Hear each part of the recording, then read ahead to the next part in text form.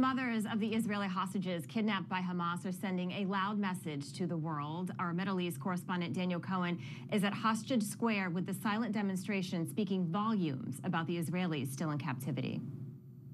9 minutes. That's how long the silent demonstration lasted for a group of mothers of Israeli hostages kidnapped by terrorists and taken to Gaza 9 months ago on October 7th. Tears streamed down the faces of some of the mothers as they sat in front of chairs laden with some of their children's belongings, a guitar, some clothing, a helmet, pictures of their children.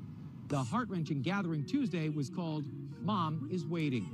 Here's two of those mothers sharing their agony. It's 9 months now and 2 days since my son Idan has been kidnapped by Hamas. And I think it's really important for everyone to see how hard it is just to sit and wait. We are the mothers. There is no love like a mother love. And we just want to ask everyone that involved in the negotiation to do whatever they can to make it happen.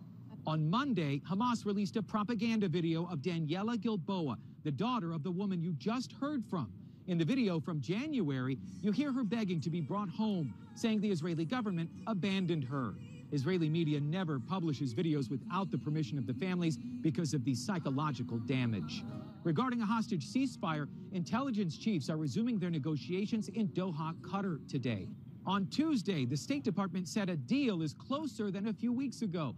Gaps remain over Hamas wanting Israeli forces to leave Gaza permanently before destroying all the terrorists and freeing the remaining 116 hostages. The stakes for a deal are high, but higher for the mothers whose children's very lives depend on it. Now back to you. All right, Daniel Cohen, thank you so much. For more on the Israel-Hamas war, let's welcome in counterterrorism and Mideast expert and Republican congressional candidate for Arizona, Dr. Zuhdi Jasser. Dr. Jasser, thank you for joining us tonight. So Hamas is threatening to derail the ceasefire negotiations after Israel stepped up military efforts in northern and central Gaza. What's next? Well, I think their comments about derailing the peace attempts are just testimony to the fact that their attempts are not real. If they really wanted peace, they would release the hostages and surrender. This is a just war from Israel and the IDF since October 7, when Hamas executed a genocidal pogrom across their border into Israel. And this war will continue until Hamas is either decimated or until they release the hostages. So the negotiation, as you can tell, the negotiations are being done by Egypt, Qatar, sort of the homelands, if you will, of the Brotherhood. And this Islamist movement has been fueling Hamas, and Iran fueled it for some time.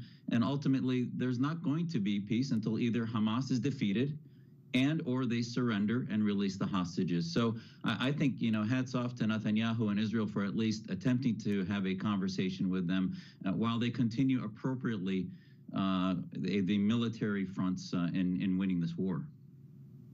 Yeah, you just mentioned that. So CIA Director Bill Burns met with senior Qatari, Egyptian, and Israeli officials in Doha, hoping to negotiate the ceasefire and get these hostages released. But something, you watch the news, and I haven't heard much from the Biden administration about talking about getting these hostages out. There are Israeli hostages, and there are also American hostages who have yet to come home. But it almost seems like this story just doesn't exist when it comes to a lot of the media as well as our president. And I have to tell you, as somebody who has had family in Syria and elsewhere where they've been near victims of chemical weapon attacks and hundreds of thousands have died in other wars, to hear the Biden administration start already to try to take credit for peace negotiations, it's like the rooster taking credit for the morning. At the end of the day, Israel has been having to fight this war by themselves, and we have simply had a president who is trying to remain relevant after his own domestic realities are starting to come to fruition, which is regarding his own issues of impairment and other things. But at the end of the day, our commander-in-chief has been missing, and Israel's been on its own. And while they talk about peace, they've not been talking about, as you said, the release of the hostages, the American hostages, the Israeli hostages. They've not been talking about the terrorism of Hamas and their inability to come to the peace table and surrender, which is what somebody should do if they really care about ending this war. This war was not was not Israel's. It was brought upon them by acts of terror that the Biden administration, as you said, has never, I can't recall them reminding the American public and the West about the fact that what started this on October 7. And that's what we need to remember, as this war will soon come to an end when Hamas is finally decimated. Do you think, okay, unfortunately we got to go, but love your commentary, appreciate it so much, and we hope that you have a great night. Dr. Jasser, thank you so much. Thank you. Anytime.